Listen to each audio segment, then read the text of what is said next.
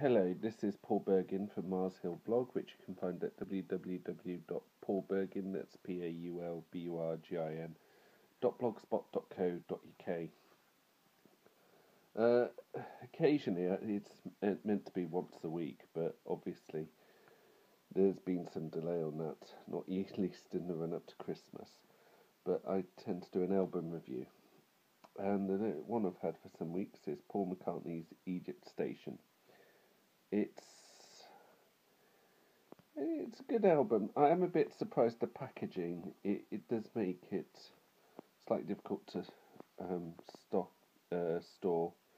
Where if you're slightly only attentive like me and you like everything in alphabetical order and your albums and books and stuff, awesome order. But it is McCartney rarely disappoints. I think even the stuff that's in inverted commas bad is better than a lot of people's stuff, and what I've heard of the album so far is good. Some of it is pure McCartney stuff.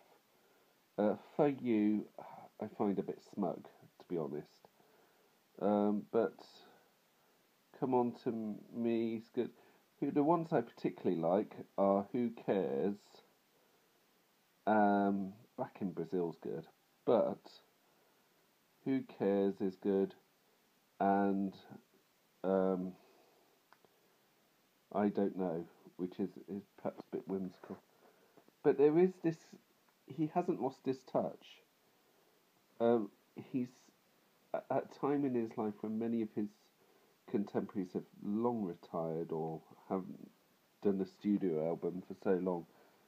He still does these, I mean every 4 or 5 years, granted, but he still brings them out. They're still good, and they still sell. But not only that, the quality is there. Occasionally he'll do an album which isn't as good as the previous one. I would still argue that Chaos and Creation in the Backyard is still his latest best album. That's not to say the ones he's done since aren't good, but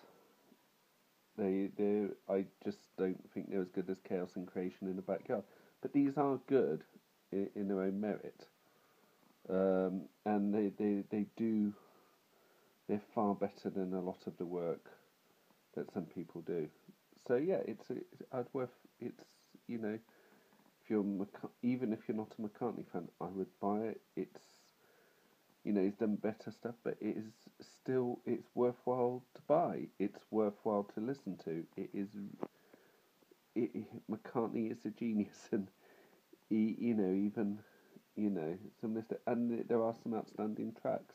As I said, I particularly like Who Cares, and I Don't Know, and Back in Brazil.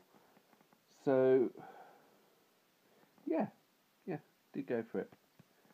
And I love the fact it's a bit of a concept album. I'd love to see McCartney do a full-blown concept album at some point. But that's up to him.